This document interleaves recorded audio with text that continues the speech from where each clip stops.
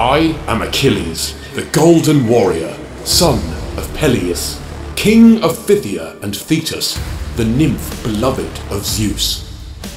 From boyhood, I have trained to be a warrior and a king.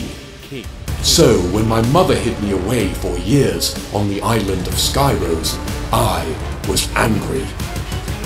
Only after I had grown did she finally reveal why. The fates had granted me a choice, a long life ruling after my father, my deeds fading into obscurity, or a short life, dying gloriously in battle, my deeds to be sung for ages to come. I chose war. With my father's blessing, I took the Myrmidons and a fleet of swift ships to join the fat king, Agamemnon, at Aulis. That was 9 years ago. Now we are mired in fucking siege against the Trojans and their allies. We raze city after city to the ground, resupplying our allies and gathering war prizes. The army has taken to calling me the sacker of cities. I have lost count of the men I have killed, the slaves I have sold, and the women I have taken.